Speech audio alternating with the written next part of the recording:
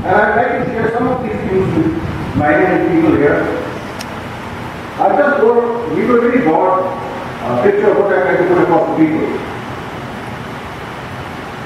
Your Chief Secretary also mentioned that we really today are mainly dependent on the central government for all our basic needs. And we are unable to generate any worthwhile revenue for a sustainable development of our islands.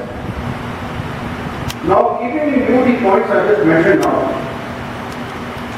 and the limited area that we have for development, the roadmap for a sustainable development per se would involve a very meticulous planning and time-bound execution of various projects.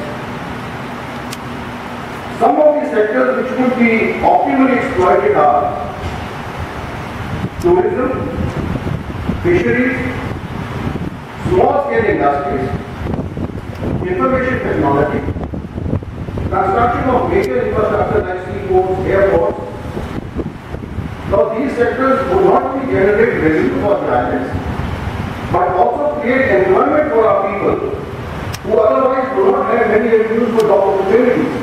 And this is one of the biggest challenges I face as an administrator of this territory. A major port that we are contemplating at Hon'ble Bay would not only generate revenue for us, but also generate a huge amount of revenue for our country.